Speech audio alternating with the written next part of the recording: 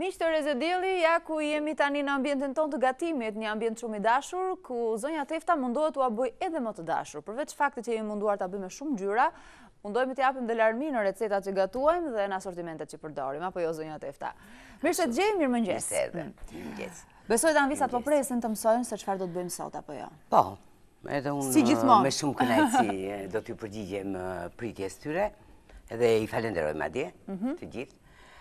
Sot ne do të mbetemi në një recet vetme, sepse ka pak procedur. Ka proces, po.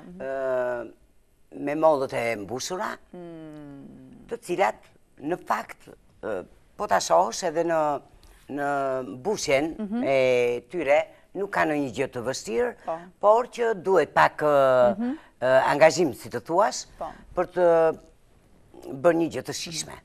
Se duket ka procese të cilat duan kohën e vet. Ka procese, po. Dhe në përbërjen e kësaj recete janë mollët që është baza, pastaj do të përgatisim një krem të cilin do ta bashkojmë me kremin Pana apo chantilly, që do ta bëjmë së bashku, dhe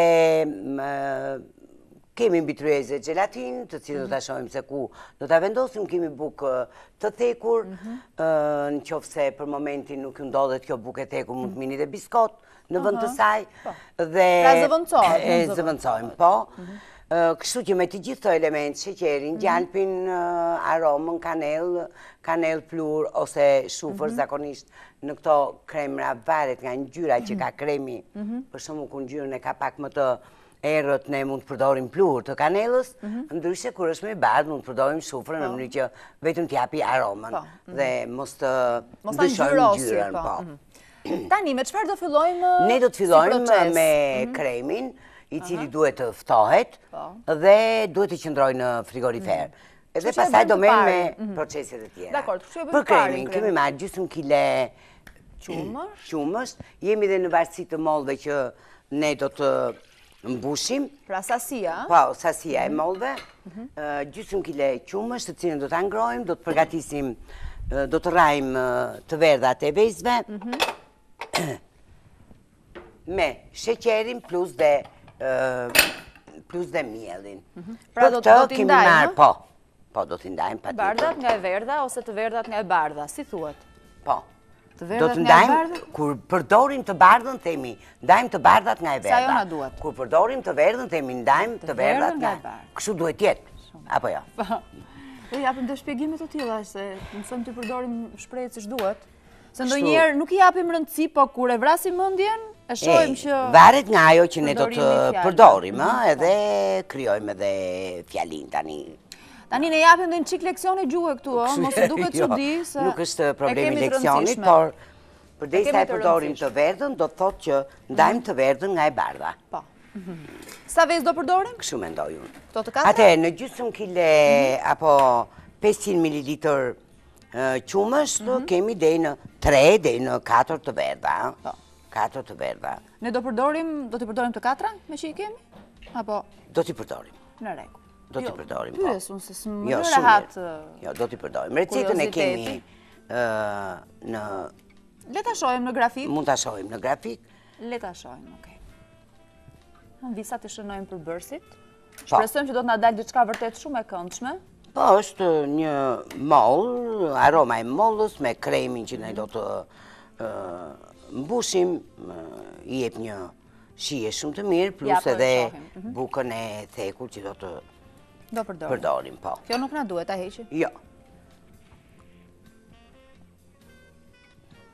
Atëre.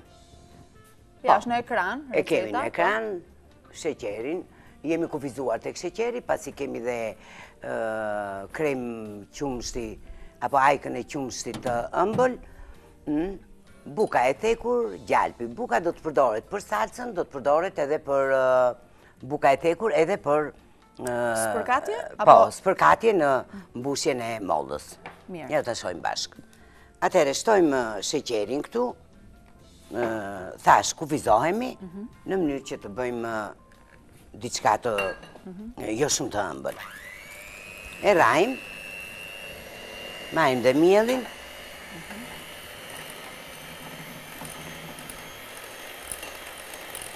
E rajmë dhe sa ajo zbardhet.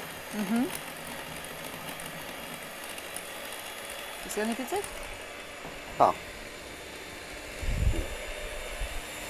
Shumë i faleminderit. Dhe sa të zbardhet, njëkohësisht vendosim edhe qumështin, në mënyrë që të ngrohet. Shumë mirë, një dorë njëra, një dorë Mirë fare, shumë mirë.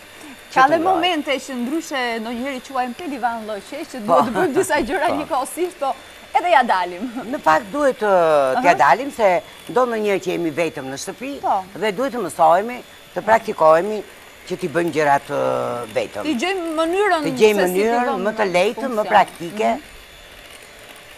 për të ndihmuar veten, apo jo. Atëre, kemi rrahur, përpiqemi të rrajmë mirë, dhe isa ndryshon edhe ngjyra dhe volumi i vezëve, dhe do të shtojmë mielin. Po, e shtojmë dhe mielin. Më thuaj sa? Po.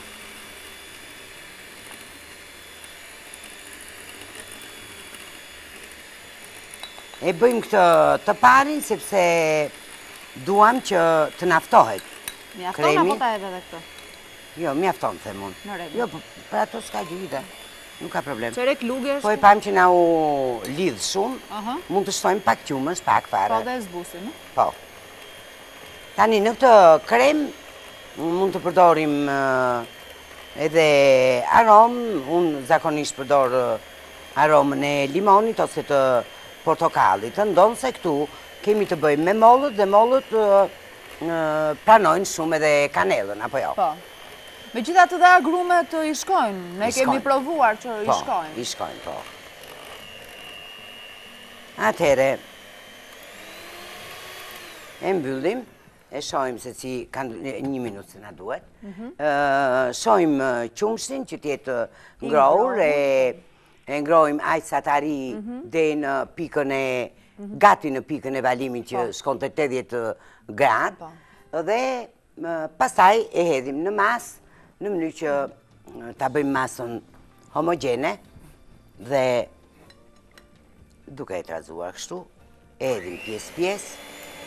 Të ndihmojnë zonja Tefta se. E hedhim pjesë, sa të na ngrohet e gjithë masa,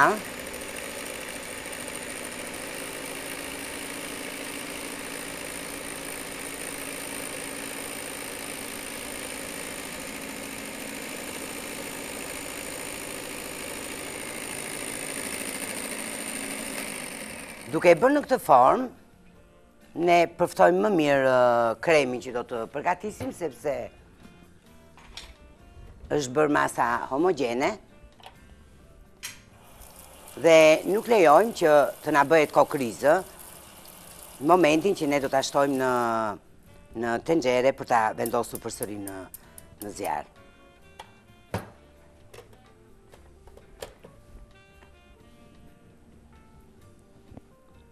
E shtojmë këtu tani.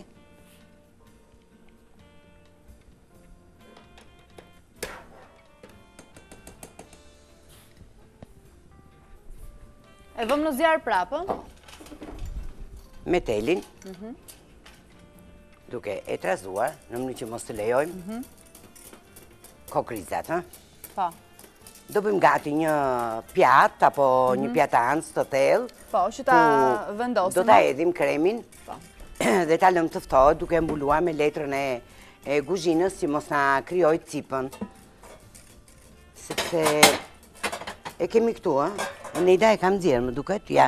Nga që kemi 2 desh në gjëra tjetrën. E marrim të hapur, në mënyrë që të naftohet shpejt, që të naftohet shpejt.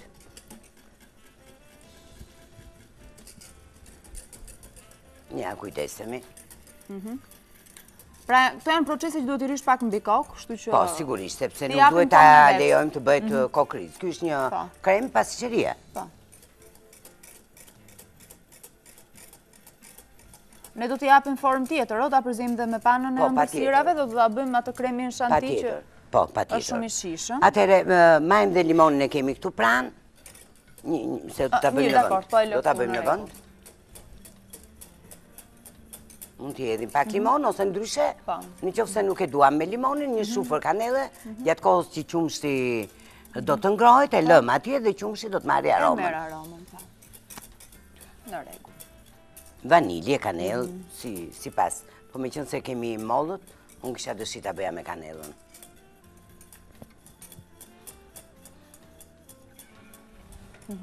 Në qoftë se qumështi do t'ishte ngrohur më shpejt, më shumë, atëhere kremi do t'na bëhesh më shpejt, apo jo?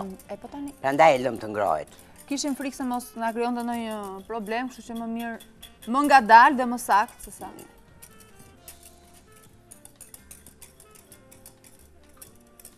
Ne filloj të marri.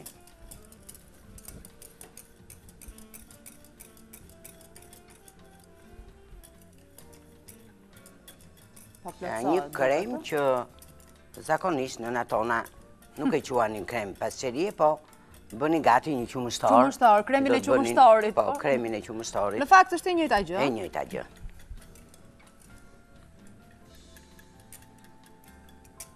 Ja, e mori formën. Do të shtojmë ujë të ftohtë në gelatinën, po. Ta thyej këto, s'ka problem. Po, e thyen patjetër.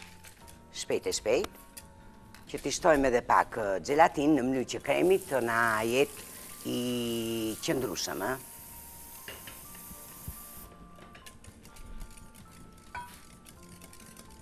Sa të zbutet një çikë? Po. Shtojmë këtu pak gjalp për t'i dhënë aromë edhe shkëlqimin. Ja, e kemi këtu. Sa gjalp është? E kemi këtu.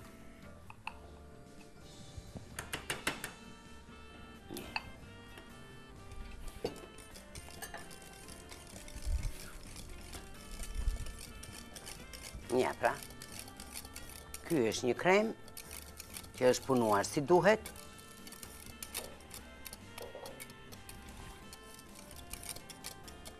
Se bëhet herë shpejt. Tani do të bëjmë gati në një enë që kemi futur në frigorifer. Do të bëjmë gati panën e ëmbëlsirës, ta rrahim dhe atë dhe ta vendosim në frigorifer. Të dyja duhet të ftohta që dhe të bashkohen, pra. Sidomos kremi që përgatitëm tani, duhet jetë patjetër i ftohtë që të bashkohet me kremin e panës. Tani ta shtoj të gjithë panën këtu të tasim? Apo një pjesë? Po. E shtojmë, s'ka problem. Atëherë shojmë edhe këto që të na zbutet shpejt. Në mënyrë që t'ja shtojmë, e bëjmë këtë me gelatinën, në mënyrë që t'jetë kremi t'jetë më i qëndrueshëm, Po.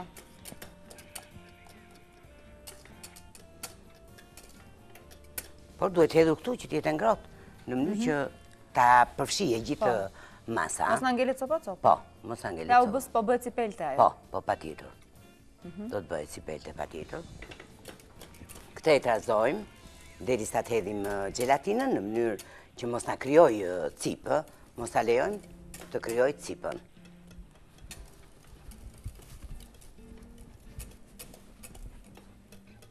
Edhe duam ta mbajmë të ngrohtë sa të hedhim gelatinën. Po. Faktikisht pak minuta do ajo që të zbutet, gelatina. Pak minuta do, patjetër. Edhe këtu do të shkëri shpejt dhe me njerë e heqim. Duhet ta kishim vënë më parë ne. Nuk u kujdesëm për këtë gjë. Po ja, filloj kjo. E bëjmë direkt neve, këtë janë visa ta shohim si veprim. Filloj, ashtu është. Ndërkohë edhe kjo është atëre, rahim edhe pana e ftohtë. Po, e rahim. Me kujdes mos. Vetëm trazoj nga njëra të kremin. Po, ja e shohun, pa problem. Sa të na bëhet gelatina. Rahim dhe panën dhe kur të ftohet kremi, vetëm trazoje, pa e rrahur. Pa e rrahur, po kështu. Kur të ftohet kremi, do bëjmë bashkimin me panën. Po.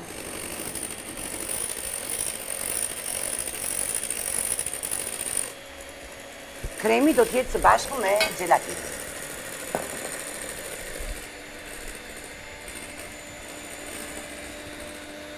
Po, kemi shumë mirë. Ta shtojmë gelatinën apo do dhe pak? Një minut. Tani mund të vishti këtu? Po. Mundësisht. Ta mbash këtë se nuk të dëmton më. Dhe kalojmë këtu.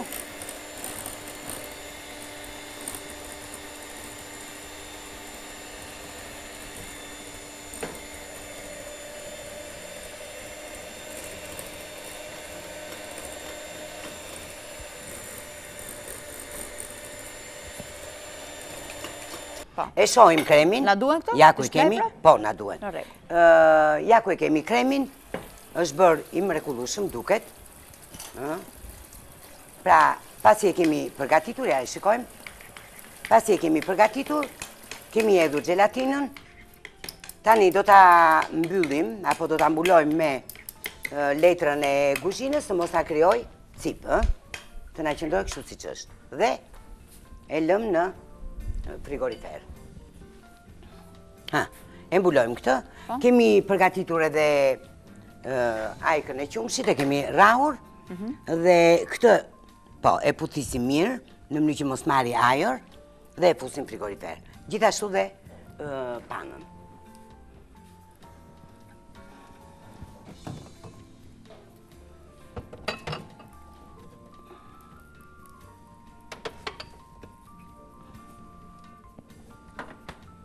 Gjithashtu dhe panën, shumë mirë.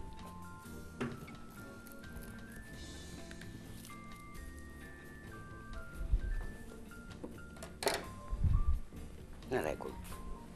E fusim dhe në frigorifer. Pra, disa procese i vumë në rrugë të mbarë, ndërkohë që tani do të merrem, besoj, me diçka tjetër, ë? Tash do të përgatisim. Tek e njëjta recetë. Hapjen e mollës, po, këtu jemi. Mirë. Këtu jemi. Atëherë, në një enë të veçantë, kalojmë mollët, i shplajmë mirë. Prandaj kemi mbetur vetëm me... Nuk do që t'i bëj duart pis, në rregull. Po, sigurisht. Nuk kemi mbetur vetëm me mollën, sepse duam që ta bëjmë procesin nga fillimi në fund. Mirë, në rregull. Kemi marrë ca mollë të bukura, në fakt që të vika keq të qërosh, po? Po. Do t'i bëjmë dhe më të mira, se që janë. Neve do t'i marrim tullin. Po. Nuk do t'i qërë. Do t'a lëm mollën si që. Si që është me gjithë lëkur. Po.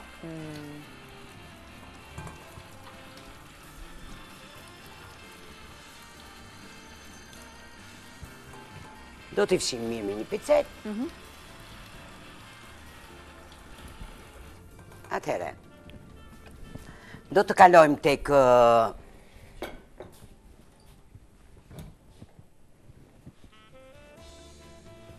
Shumë mirë. Ta nxjerr talierin? Po, do ta nxjerrim talierin patjetër, që të bëjmë prerjen. Atëhere, kemi bërë pothuajse mbushjen, një pjesë të mbushjes kremit, të mollëve, dhe tani do të hapim mollët dhe do t'i presim ato.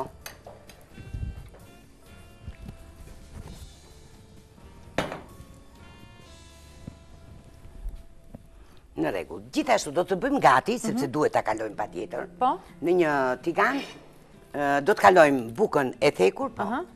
Ti nxjerr disa feta, ta marr këtë qesën e... Ose atje edhe këtu mund ta bëjmë. Direkt. Jo thashim mos bënim aty të qesë vetë. Po. Mirë, në rregull. Do thënë ta rrahim pak. Ta rrahim pak, do t'i tërmojmë, jo aq sa mund të bëhem pluhur. Të bëhem pluhur, se po që ashtu i kishim kaluar në grirje. Në grirje, po. Nuk na duhen atë formë? Nuk na duhen atë formë, na duhen që t'jenë të ndjeshme. Po. Atëherë, duke i kaluar në një tigan. Tek tiganët panuel. Panuel, po, patjetër. Të marrim këtë tiganin që ka dhe kapakun. Me pak fare gjalp, e lyem tiganin, me pak fare gjalp. Do të kalojmë në një kaurdisje të lehtë, duke shtuar atje pak sheqer, duke shtuar dhe kanellën. Apo dhe në qik. Aq, s'ka problem. Se pak do të bëjmë ne. Në rregull. Seti panuel me grimca guri në ndihmon që të gjitha proceset i kryejmë pa pasur frikë për ngjitje. E kam ndezur. Në rregull. Edhe buka do të kaloj. Edhe bukën e kemi gati. Të ta heqëm.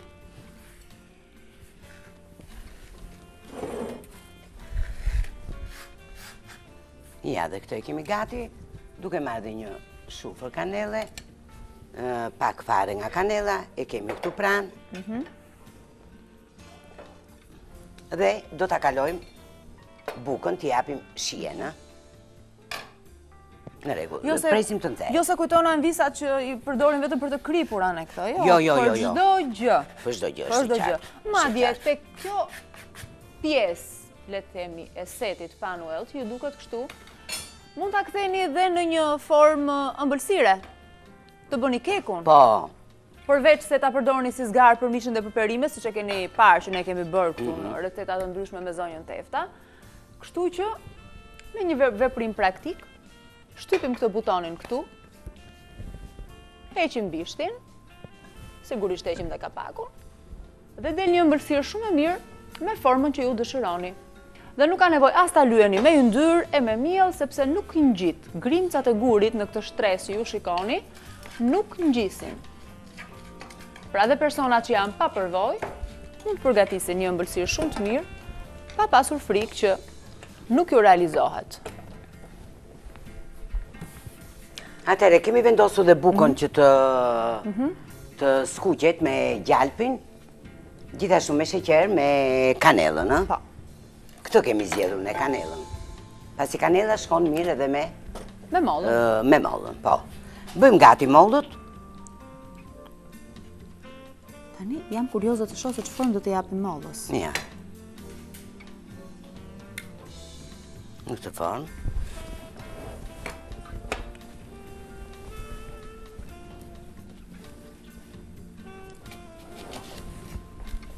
Ta trazoj këtu bukën? Po.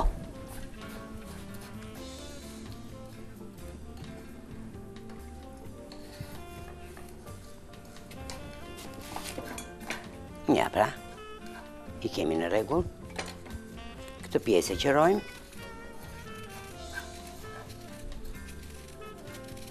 Dhe do e kalojmë në një tigan tjetër me sheqerin, që të mund të bëjmë një salcë me mollë.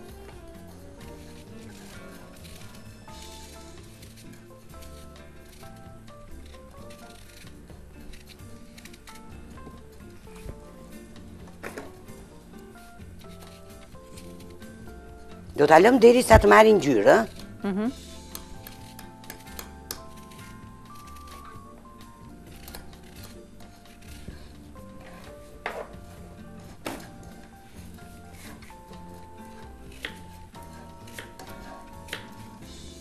Zonja Tefta, shikoj pak? Shumë mirë është.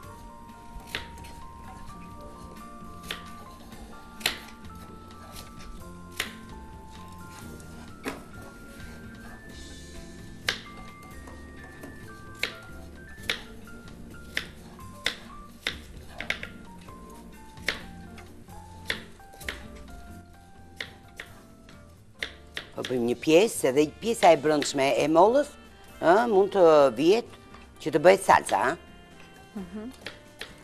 Zonja Tefta, shikoj pak ngjyrën?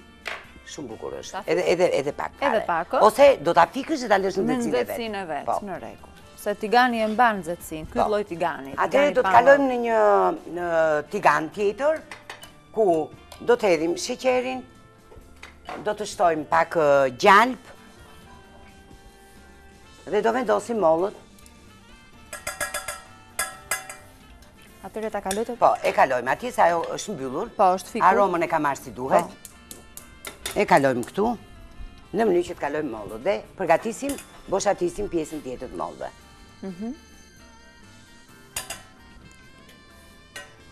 Atëherë, kalojmë dhe mollët këtu. Të bëjmë një pjesë. Po. Sepse dhe pjesa e brendshme të bëhet në salcë. I kalojmë mollët këtu. Po. Edhe në gojë. E kemi afër gojën, apo jo? Po jo, më erdhi keq, thash me shoqet në tigan, thash më mirë se. Atëherë, do e kemi kujdes këto, derisa të na karamelizohet. Dhe pastaj do ta kalojmë në grilje. Po. Për të bërë pjesa e... Atëherë bëjmë pastrimin e mollës në këtë formë, ose mund të heqim zemrën mollës. Një rreth brenda. Zemrën e mollës. Po.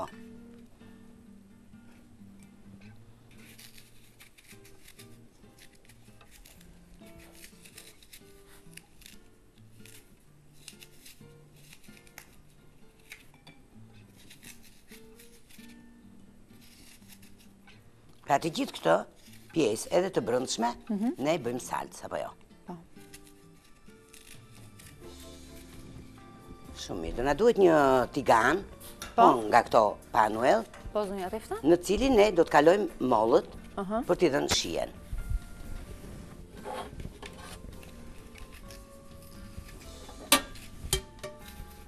Dhe kjo është, vetëm na mbetet të naftohen kremrat edhe të bëjmë shumë bukur.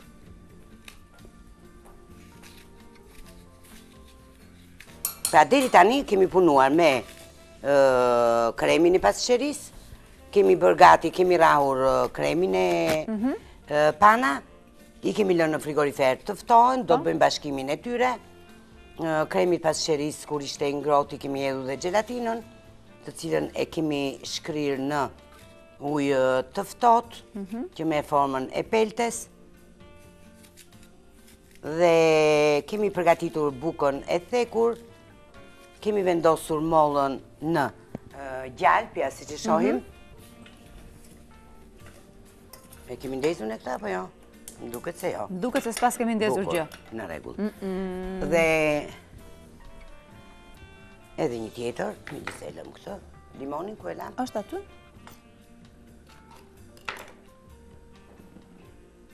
Pak fare me limon, mos të na nëzihet. Këto t'i heq? Këto i heqim, po. Ja, po merim me këto të dyja. Dakor, në rregull. Në rregull. A ishte ato, apo? Jo, s'ka gjë. Unë një do të bëj, sa për të parë se çfarë jemi duke bërë. Atëhere, këtë tigan e kalojmë në një pjatë, që ta kemi gati, ose në një tas. Pra kemi kaluar në bukën në gjalp, me kanellë, sheqer, e cila do na duhet. Në rregull. Kalojmë këtu tani. Në tigan do kalojmë mollët, i japim shije. Me pak fare gjalp. Shumë pak gjalp.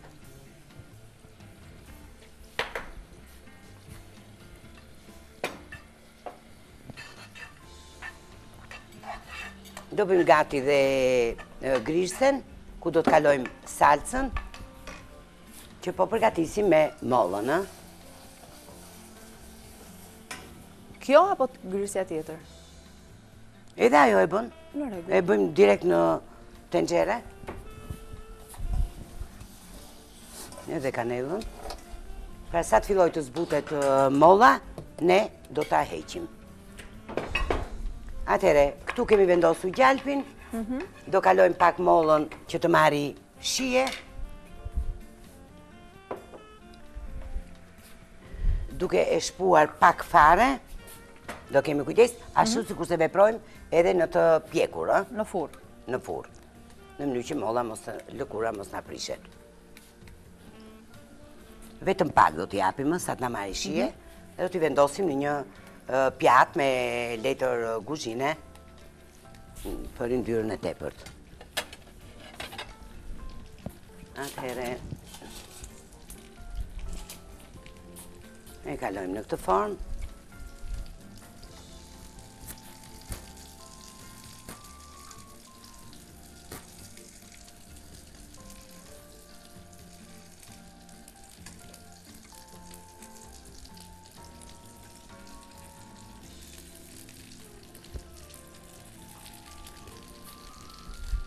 Shumë mirë. Dhe pak sheqer do të spërkatet nga jashtë.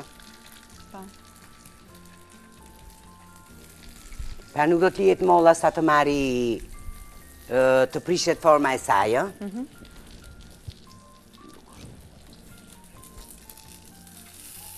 Shumë mirë. Këtë e heqim. Sheqerin ku e lam? Po e kërkoj apo më kishte humbur?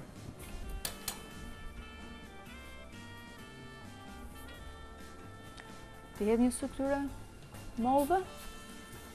Po, tani do të marrim edhe atë mollë që kemi vendosur në tigan, do ta kalojmë ta bëjmë krem. E kemi në rregull. Bukën gjithashtu e kemi në rregull. Do të përgatisim salcën dhe do të përgatisim bashkimin e dy salcave në njën. Dy kremrave. Që i kemi në frigorifer. Pikërisht. Zonja Tefta, shikoj njërë mollët janë gjendje të mirë? Atëherë i heqim këto. Edhe këto i heqim. Kjo ndoshta do na duhet. Pra do t'i lëm këtu derisa molla të filloj të na zbutet, ë? Kur ajo të zbutet, atëherë i shtrydhim limonin.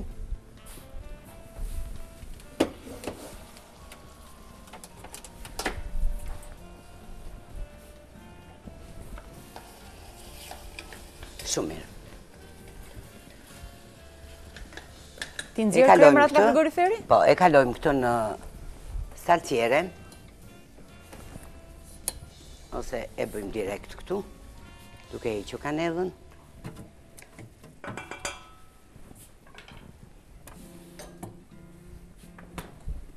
Ne kemi vënë këtë prizën. Po, në prizë janë të dyja. Shumë mirë.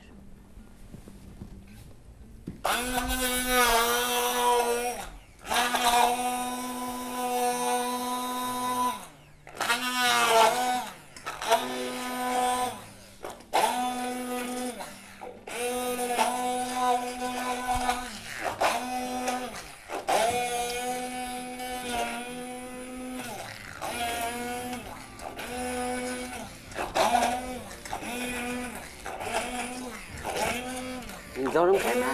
Po, i kam dhjerë aty janë të shumë. Ja, do të bëjmë bashkimin, do bashkojmë aq pjesë sa mollën e do mbushim, ë?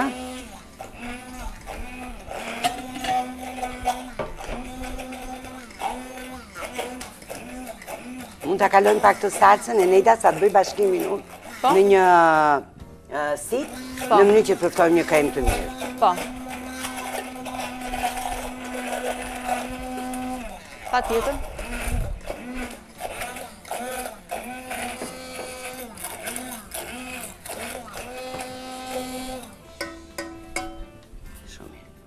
E kalojmë atje, edhe me një lugë të duhet. Po. Ja dhe një lugë të vogël. Sa të bëjmë bashkimin e kremrave.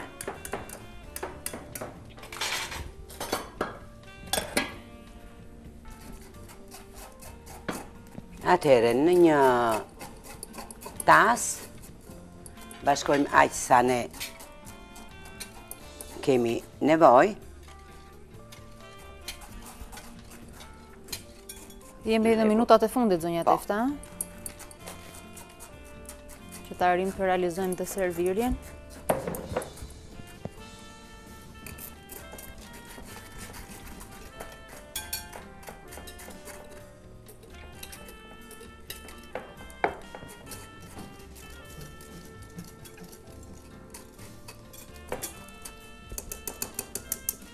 Pasi rrihet në këtë formë, mirë është të futet në frigorifer, të mpikset akoma, dhe pastaj të bëhet mbushja. Se e shohim që duhet jetë e qëndrueshme.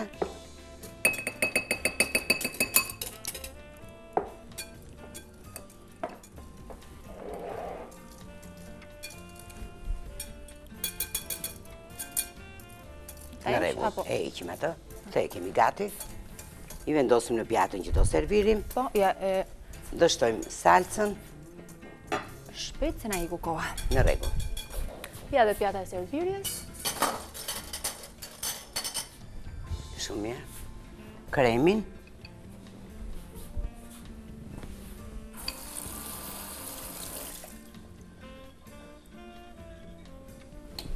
Në rregull.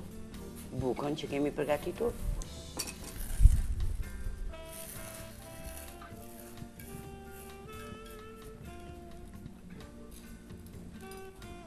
Dhe mollën, të cilën do e mbushim, me kremin që kemi përgatit, do me thëmë, po t'jetë qëndrueshme. Zonja Tefta urdhëron? Një minutë. Ta vendosim këtu, shumë shpejt.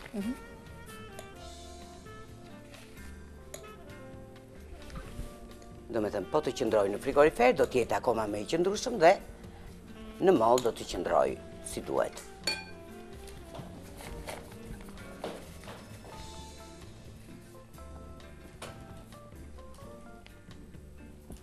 Duhet akoma të ftohet. Po, është. Ne e bëm për shpejtësi, sepse na ikën koha, por anvisat e kuptojnë këtë gjë.